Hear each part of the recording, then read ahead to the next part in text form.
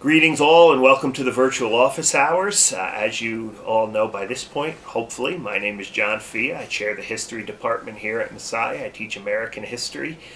We have Megan Piet behind the camera. This is Megan's last office hours as the producer of the office hours. We've been working together on this for 2 years now. She's done a wonderful job. I just like to say I'm the host, Megan's the producer, she's the genius mastermind behind all of this. So I just want to publicly say thanks, Megan. It's been fun working with you these last 2 years on the office hours, and I know she's going to leave Messiah College and do some great things, so thanks.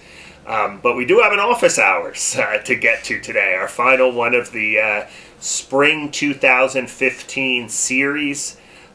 We've been calling this series Messiah College, a new kind of history department. And if you've been following, we've talked to faculty, we've talked to administrators, we've talked to students especially about their experience, all the fun things that we're doing here at Messiah College. We've kind of framed it around, if you go back and watch the first episode, we framed it around Anthony Grafton and James Grossman's piece in the American Scholar that mentioned some of the things we're doing here at Messiah.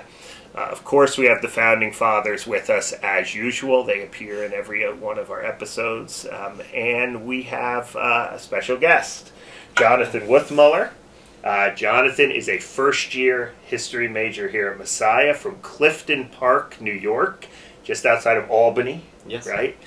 And today we are going to focus our attention on a new course that we designed here in the history department. It's really 3 years old, but we wanted to capture, or at least have first-year students come in and be exposed to all of these cool things that I think we're doing in the history department so that they can think about where they want to plug into the department as they move on over the course of their next 3 years here at Messiah. We call the course Introduction to History. I've taught it the first 3 years, although I'll be leaving on sabbatical for a year. The office hours, by the way, is still up in the air. We don't know if it'll continue, but so someone else will be teaching it next year. But I've taught it the first 3 years. This year, Jonathan was a student in the class, so we thought we'd spend some time talking to him and see what his experience has been like, both in that class and then just broadly here in the Messiah History Department. So welcome, Jonathan, to the virtual office hours. He doesn't watch the virtual office hours, so this is his first experience. He's probably wondering why these strange founding fathers are sitting here, Pez dispensers. But anyway, it's great to have you. Now, tell us a little bit about why Messiah. You know, you're from upstate New York. You know, why study history? Why'd you come to study history here at Messiah College? Okay, so I think one of the big deals was even when I was young, I just had this passion for history. And I was interested in studying it wherever I went. So that was just something that I decided right off the bat was wherever I go, I'm going to major in history. Yeah. I'm going to study that. And then another thing was that just kind of narrowed me down towards Messiah was that I was interested in studying in a Christian liberal arts school. Sure. So from where I was, there were plenty of options. But the two I was really looking at were Gordon and Messiah, just because I had some connections there through my family. Sure. And both of them came to me highly recommended. Okay. But one of the things that really kind of sold me on Messiah was when I came in for the humanities scholarship interview. Yeah. And I just felt like I really connected with the department, and you guys shared the same passion for history. Yeah. And I was interested in learning from all of you. Yeah. So that was really what brought me here. Yeah, I recall that. We have a program when we interviewed Dean Peter Powers back in February. He failed to mention that this humanities scholars program in which we kind of offer scholarships to promising prospective students coming in to study the humanities, and Jonathan received one of those, and we did an interview with him, and I remember that being a fun interview. I think it was you very and fun. Me and Dr. LeGrand, and then we got Dr. Pettigrew in there to talk a little. He's very interested in ancient history and archaeology, so that was fun. So what's it been like so far? Has it been a good decision? Yeah, it's been very good. Yeah. I've been enjoying my time here. Okay, excellent.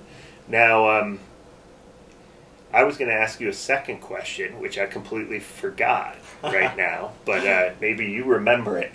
I think it was maybe where I've been involved or what I've enjoyed most about being part of the department. Let's go with that. Okay.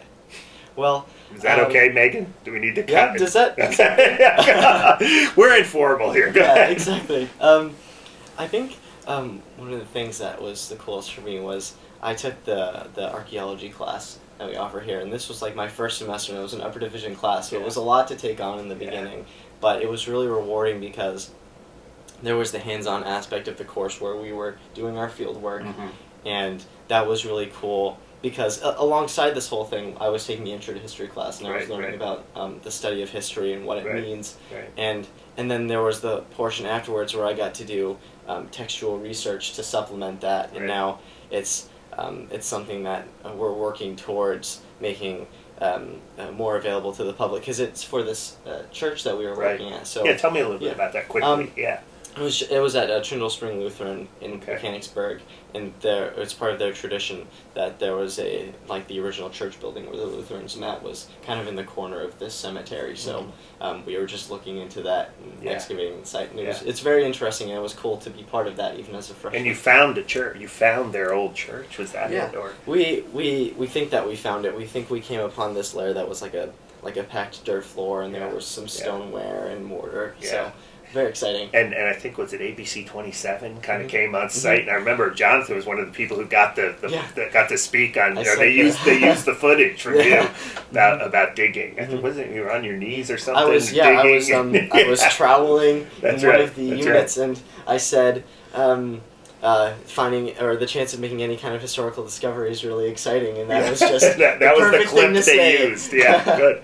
Now you took the Intro to History course last fall, and I think on the final exam I asked you, what are some of the things that you learned in this class? Obviously, right? It's a final exam, but what are some of the things about the study of history that you maybe didn't know before? That how did you respond? I mean, what were some of the things you took away from that Intro to History class as a first-year student studying history in college for the first time, and here's your first exposure? Yeah, I think one of the bigger deals for me was just understanding what had appealed to me about history beforehand, because we talked about the difference between the past and history, and how the past is what's happened before, the people that have lived there, and then history is this reconstruction of the past and forming a narrative. And I've always enjoyed constructing these narratives for creative and for academic purposes. And so just putting that into words was something that all of a sudden I realized, so that's one of the things that's always appealed to me about history, is this reconstruction of a narrative, communicating these ideas. As opposed to just memorizing facts and dates and so forth. And then another thing too was just something that appealed to me about it was how it was such a spiritual discipline, and how it teaches you to empathize with people, and you need to exercise humility to do that. And those are things that are good when you apply them to learning about the past. And then as they become part of your character, they're good for building a civil society. You said so. We did not pay him to say this, by the way. No, it was my own volition.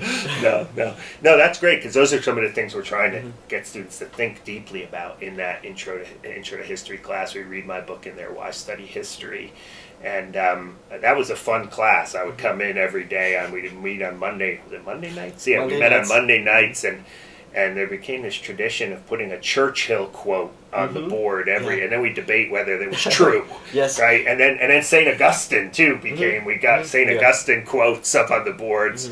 For some reason they must have been. You could tell they were first-year students because they would get in there. I think they were in there like an hour before the class started too. There was a day I think we were. Right. So I think this has been a fundamental piece that we've added to our curriculum, the Introduction to History, and Jonathan, we're looking forward to great things from him over the course of the next 3 years, but we thought we'd have him come in and talk a little bit about his experience here at Messiah, and specifically in that course. So thanks for coming on the Virtual Office Hours. It was my pleasure. And thank you.